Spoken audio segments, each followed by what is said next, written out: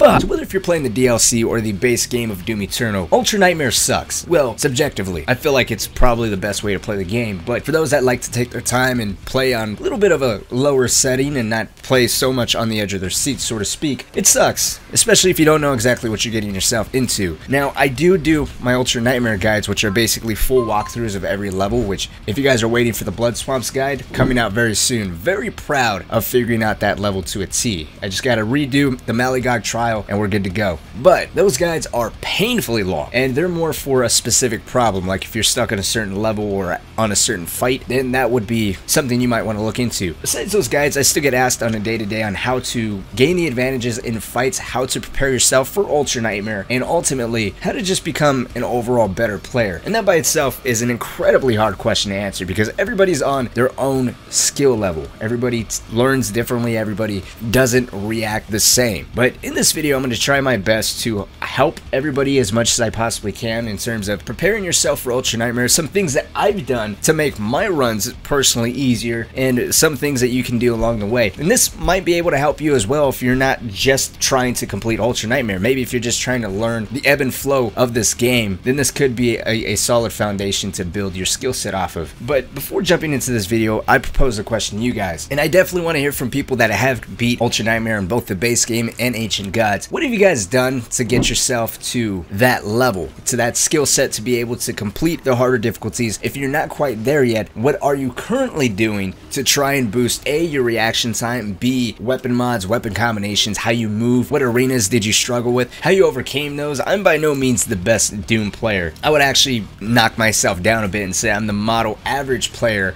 that just managed to make guides off of the knowledge that I've accumulated, or that I'm still currently learning. Anyways, I look forward to hearing your guys' answers down below. Now, I was gonna make this a very deep video, but it got way longer than I wanted to, so we're gonna skip basics. And if you want multiple videos like this, then let me know. Fuck yeah, I'll cover basics if you want, but I wanted to cover more of the advanced stuff. Like I said, what helped me out big time is playing Nightmare with my HUD off. That gave me a better intuitive feel or where my health was whenever I received damage from certain demons at any given time. I also made it a habit to utilize animations strategically, that being glory kills and chainsaws. Even if I didn't need health, even if I didn't need ammo, you gotta take advantage of those opportunities because it can save you from getting cornered, it can save you from instantly dying, and it gives you a moment to assess the situation. Maybe a demon spawned, let's say you know a Baron's gonna spawn and you know a Whiplash is gonna spawn, but you don't know where exactly they are, and you're not in a position to throw yourself in the air to get a bird's eye view of where everything is. In that case, chainsaw or a glory kill might come in handy because that gives the demons an opportunity to, yes, get closer to you, but also with them being closer to you, you can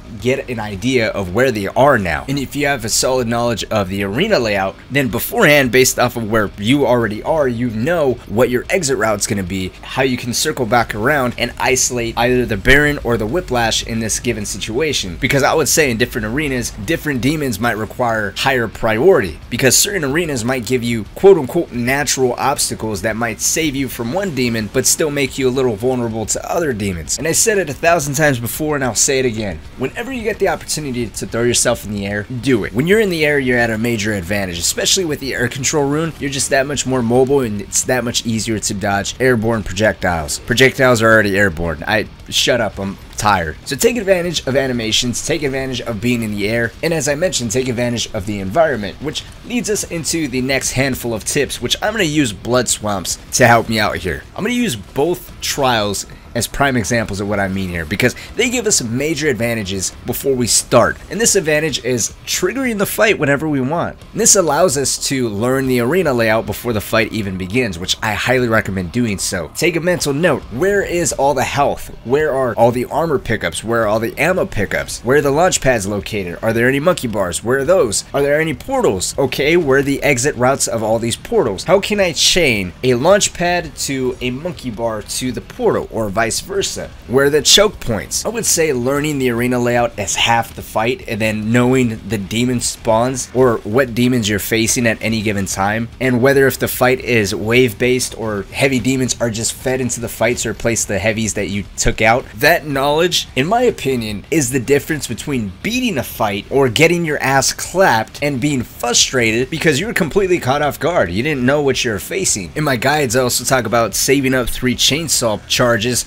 so that way you can immediately eliminate heavy demons from fights. If you know where there's ammo out in the arena, you don't have to chainsaw. You can save onto that a little longer and wait to take out that Dread Knight, wait to take out that Mancubus or Cyber Mancubus. You don't have to panic and waste that extra fuel. But I'm going to give you guys a basic rundown to this fight right here. Simple explanation. Very easy once you realize it. So when you start the fight, there's going to be a Revenant directly in front of you, a Revenant directly to your right. You can lock on either one of them, immediately kill one of them, head to your right, take out that buff totem. You're gonna have to kill some extra heavy demons, and then there's gonna be a second buff totem that spawns. You can either take the portal that's closest to you on the left hand side, and then it'll put you directly in front of that buff totem. If you're not in a position to get through the portal, that's fine. You can take the monkey bar on the right hand side, or you can go straight to the left and take it out that way. Once that second buff totem is taken care of, you can now focus on the 2 tyrants that spawned with that buff totem. Once at least one of those tyrants are killed, the possessed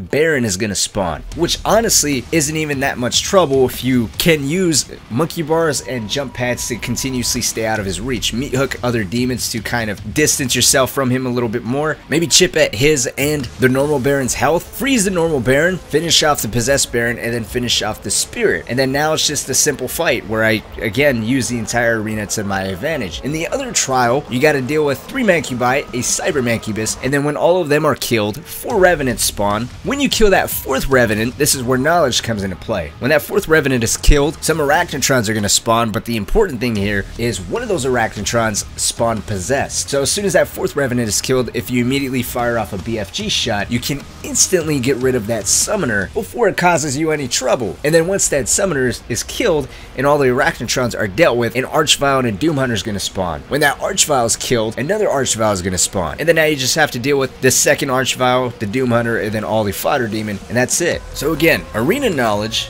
of whether if it's a wave-based fight or a fed fight where heavy demons are consistently replaced, knowing what the last demon is, if it is a wave-based fight, to lead to the next wave, are all things that can make arena fights that much simpler. As I showed you, you can completely eliminate summoners from entire fights if you prepare yourself. I would also suggest moving first, shooting second. This is a tactic that's always going to help you, but especially if you're coming across an arena that you don't know exactly what's in the fight, what the arena layout is, where everything is. Currently in your situation, maybe you're aware that there's certain demons in the arena, but you lost track of them. Don't be afraid to stop, take a moment, throw yourself in the air via a launch pad, or if you're talented and know exactly how to utilize meat hooking, use that to throw yourself in the air. Get an idea of where everything is. As I talked about, use your environment to your advantage, and then based off the environment, what the arena is, and what demons are in the fight, you may have to switch up your demon priorities. So let's talk quick overview. Know your arena layout, use the environment to your advantage. Natural obstacles are going to help you prioritize or change up your demon priorities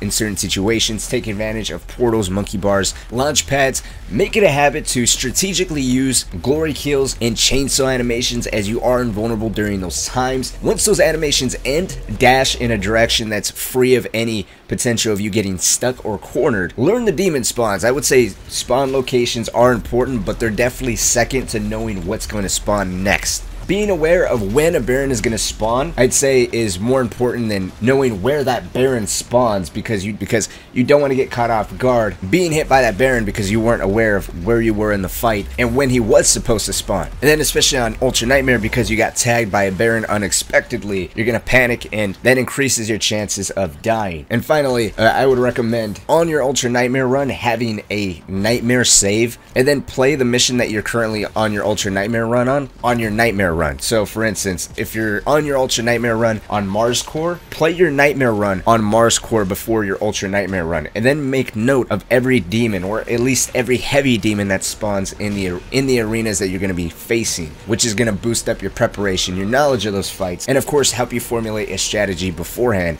rather than on the fly. But anyways, those are my basic, little bit more advanced tips for becoming a little bit of a better player, or at least making Ultra Nightmare a little bit easier on yourself. I thought it's something really interesting. I might actually make a strategy video on Ultra Nightmare when you're on the verge of death. Some things you can do to immediately recuperate your health or regain the advantage. I think running through Ancient Gods, I learned to do that quite a lot, and there's so many times my run should have ended and I managed to catch myself and switch the situation back into my advantage. So I might make a guide on something like that. If you're on the verge of death, how to recuperate your health, how to move around the fight, pinpoint certain demons to regain armor, health, or ammo, and we'll go from there. Let me know what you guys think down in the comment section. If you guys have anything else to add to this conversation, like always, I am not the best Doom player by any means. And of course, everyone learns differently, so I'm interested to see what exactly you guys did to get to your skill set, where you're at currently, and what you feel like you have to do to get to the level that you feel you're going to be your best at. Like always, guys, my name is Cynic. Thank you all so much for watching. If you guys haven't joined the Discord yet, link to that is always down below. It's a little bit of a shit show, but it's one of the best ways to contact me directly. I try to be as active as I possibly can in that thing. If you have any questions on Ultra Nightmare or any other video ideas, you can always type that stuff up in the comment section or in the Discord. But until next time, I'll see y'all later.